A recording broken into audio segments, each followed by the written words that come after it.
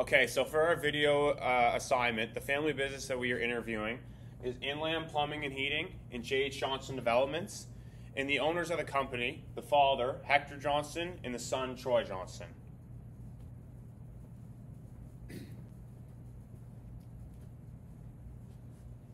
So first, when we look into the father, Hector, and his journey to become owner and operator of Inland and J.H. Johnson Developments, in October 11th, in 1968, Hector started plumbing, to which he enrolled in NSCC in the apprenticeship program.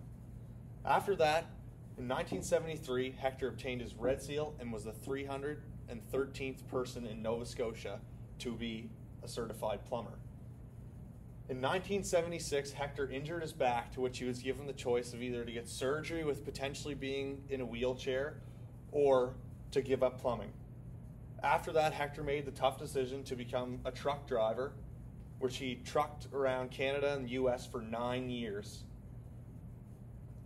He came back to plumbing in 1985 after his back started to feel better, to which then he created J.H. Johnson Plumbing, and he did service calls all around HRM and the surrounding areas. Okay, so now we will talk about the son, Troy Johnson. So out of high school, he attended university at Dalhousie in 1995, and then he took some years off from university and went and worked in the oil rigs out west. And he did that from 1997 to 98, and then he came back to university and he graduated at Dalhousie in 1999. But while in university, he was plumbing, and then he created J.H. Johnson Developments with his father Hector in 2000, and then eventually got his Red Seal in plumbing in 2003. And then in 2004, they changed the name of J.H. Johnson Plumbing to Inland Plumbing and Heating in 2004.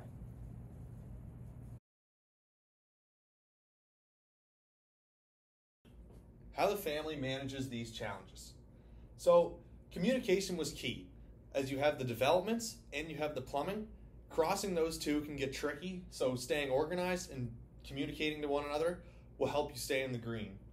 Accountability, holding one another accountable for mistakes, issues that arise, and whatever. James has been held accountable before for some of the mistakes he's made, as he is only young, still an apprentice plumber, coming up through the ranks, as well as I'm sure Troy made mistakes and Hector's called him out, and vice versa. Everyone makes mistakes, but holding one another accountable and forgiving one another is a huge part of it. Family meetings. Troy also emphasized the fact that they have family meetings, that they talk about just family stuff, nothing to do with the business, nothing to do with anything, and just really maintaining family.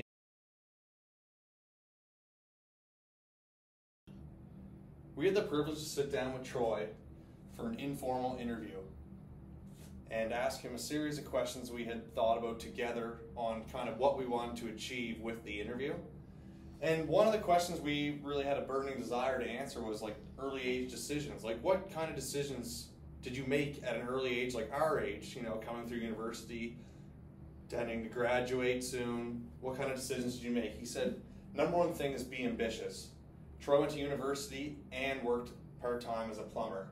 He was working, once he finally became a plumber and had the Red Seal certificate, he said he worked nights and weekends, which not only helped develop his knowledge within the trade, it helped him build a good reputable name, as well as it helped with finances for their development company, J.H. Johnson Developments.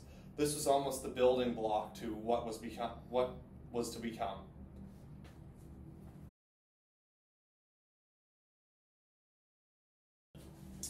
So, family business according to Pose's typology. The family business of Inland Plumbing and Heating became a family business when Troy joined Hector in 1999. The intent of the family business of Inland Plumbing and Heating is to retain ownership. They want to keep the business in the family, like Hector passing it on to Troy, and Troy with plans to pass it on to James. As they retain ownership, this family business is also not to provide for the family. We think this is a family-first business, as we want to retain ownership in the family, and family will be in powers of hierarchy. But we also think a little bit of joint optimization, on page 12 in Pose's typology. as Troy had to earn his stripes. He worked long hours, got a university degree, he made his own connections, just like Hector, and now just like they're training James to do.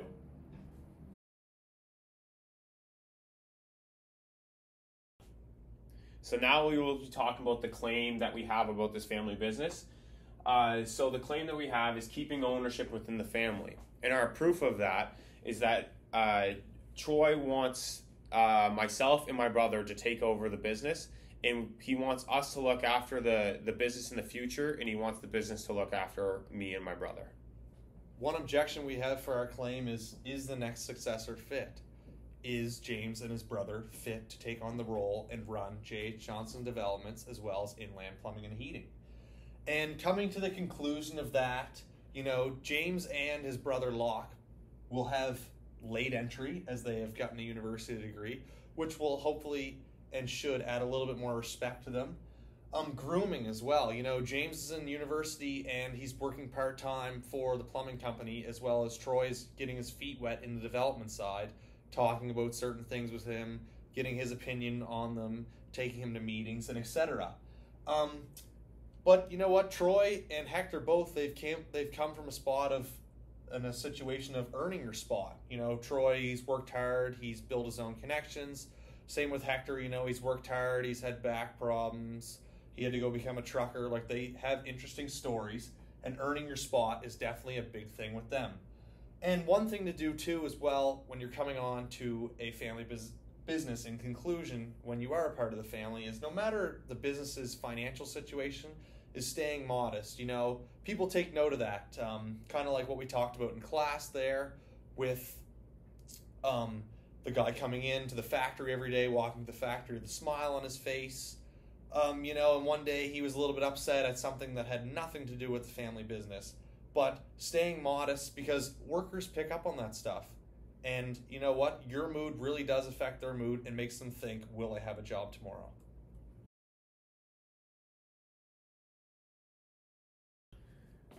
Okay, so now we'll talk about the key takeaways about Inland and J.H. Johnson. So the first one that Troy talked about was taking risks, and taking risks while you're young. Because later in life, you'll have wife and kids, and you have mouths to feed. So if you mess up later in life, you won't be able to feed your children. Kind of just to play off what James said there, if you have a wife and kids, it's a lot harder. You have a lot more financial commitments, whereas when you're young, you can kind of get away with making some financial mistakes. And also he said work hard and work smart. Working hard, he said he worked very hard, which gave him the capital to be able to start doing this stuff. But then he said working smart, getting your money involved, getting your money working for you and not against you. Not having it just sit in the bank account, but finding investments in real estate or investment portfolios and things of that nature to try and exceed your financials and continue the growth of your money.